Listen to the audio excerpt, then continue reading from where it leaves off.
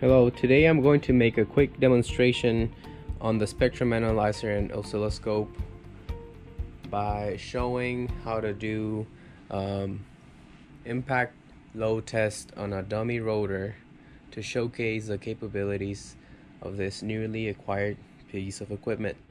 First things first, we have a dummy rotor that's just a steel cylinder connected to an accelerometer, carefully suspended and hooked up to this conditioner. This is a piezoelectric accelerometer that's connected to the channel 1 here in the analyzer. In this video we're only focusing on how to do this quick test to obtain the natural frequency of the hanging rotor, and we'll start by turning the device on. Here's the loading screen while everything is being set up, and here we have what is the spectrum analyzer, but we're going to show the time domain by pressing channel 1 here.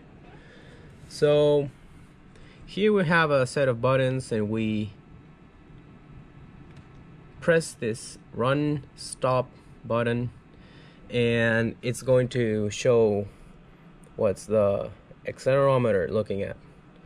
I'm going to press this button to deactivate channel 2. So this is the current signal in this accelerometer. So if I excite the accelerometer, I will see some peaks here and there. This could be helpful for acquiring constant signal, or we're looking at a signal generator, but for this time it's just the signal from the accelerometer.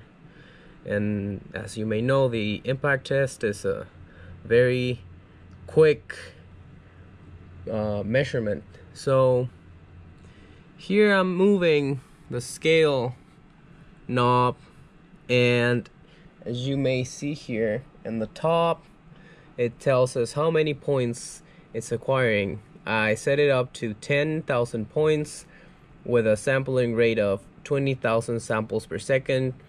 If I spin the knob, it'll show me 1,000 or more, increasing the data points, increasing the resolution. But for this type of test, we don't really need something that high. So I will set it at 100,000. If we want to change the acquisition points, we can press acquire. And now it's at the sample mode, and we can tell how many points we want. So here's at sample record length, and we can choose 1,000, 10,000, 100,000, or 1,000,000 points, and I consider that the 10,000 is fine. So we're gonna press a menu off, this round button here, and now I want to enable the trigger function. Here's the right panel, and I will press the menu, and it displays the options here in the lower end of the screen, and we're going to select edge. It could be another type of trigger, delay, or even video or others, but edge is going to be fine for an impact load. The source is going to be channel 1. We have here the AC coupling such that the DC offset is eliminated. We're only looking at how the signal is changing with time. Then the slope, we can select an upward, a downward, or a mixed slope, and I'm going to select an upward. The level at 640 millivolts, something that's just a little bit higher or higher than the noise that is acquiring right now. And mode auto, and hold off, we're gonna leave it at 4 nanoseconds. That means that this thing could acquire data every 4 nanoseconds. but we're just dealing with a single impact for now. So I'm gonna exit this menu here. Then I'm going to depress the single button, which means that I'm only going to acquire a single event instead of a continuous set of measurements. It's just going to be one. And now I'm going to look at my dummy rotor here, the accelerometer that's mounted on one of the ends, and I'm going to excite it with a hammer. I'm gonna hit it. I'm gonna tap it, and the signal analyzer recorded this event. We can change the scale higher and higher. So if we want to look at the signal, we are gonna use this knob to move left and right into the signal. So you're going to the left, just looking at the beginning, and I consider that this is a very clean event signal. It shows this nice decrement particular of a lightly damped single degree of freedom system. That is our rotor. That's going to tell us our natural frequency. It is important to keep this low scale so that we can look at the entire event. If we acquire and trigger while looking at a very particular set of points, or we're too close to the signal, it won't record the event. So if I tap it here, as I just did, and I zoom out, there's nothing, because it was only looking at this scale. It's only going to record what it's going to be in this 10,000 points in this tiny region, and we don't want that. We want to look at the entire response. So I'm gonna tap it again.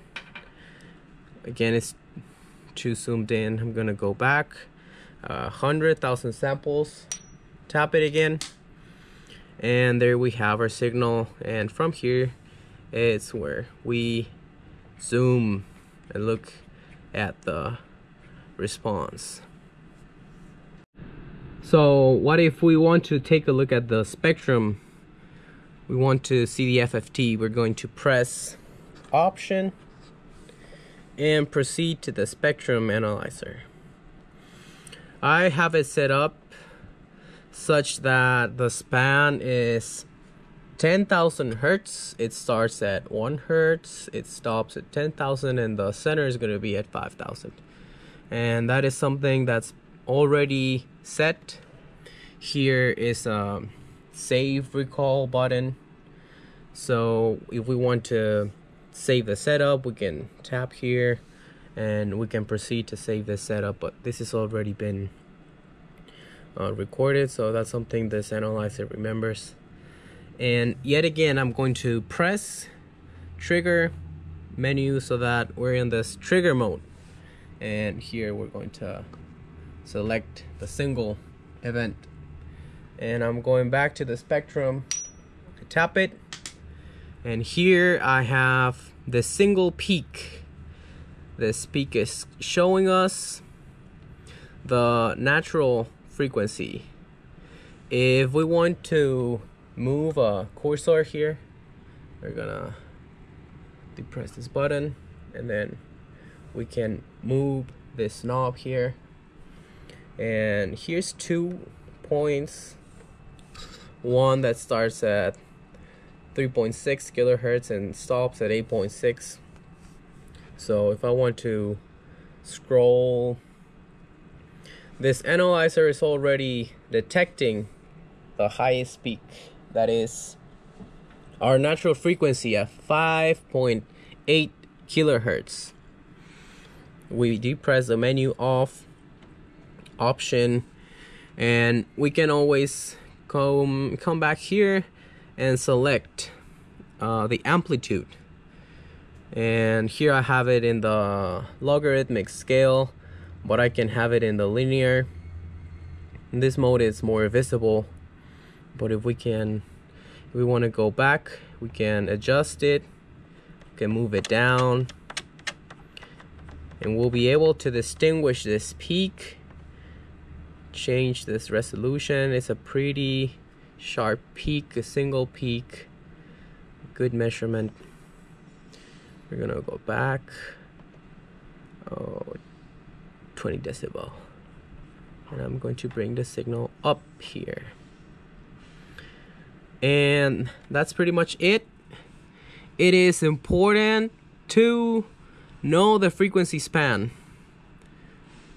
This is hard at the beginning because we don't know what the natural frequency is going to be, but we could have an idea. It's never going to be something like 50,000 hertz or 1 gigahertz if we're talking about a rotor or a lightly damped structure. So it's important to take that into consideration.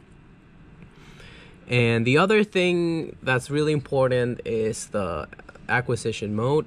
As I just pointed it, when we go back, if we want to go back to the time domain, we press here and we will see what the analyzer just acquired. We can go back here, and I'm changing the scale. I can also, if I want to change the acquisition points, I'll just tap here and single again, acquire, and I can change my resolution. And yet again, we can excite this and it'll show us. And that's pretty much it. It's really important to maintain samples per second, the number of samples that you're acquiring, and use this option, spectrum analyzer, if we want to look at the spectrum. Again, it detects 5.8 kilohertz. Unfortunately, this analyzer only works with one channel at a time. So if we would like to look at the two responses, if I wanted to do a free mode analysis, I wouldn't be able, because it only takes one at a time. So I cannot compare the magnitude of the acceleration at the peak. I can observe the phase lag, but I can only do it in the time domain.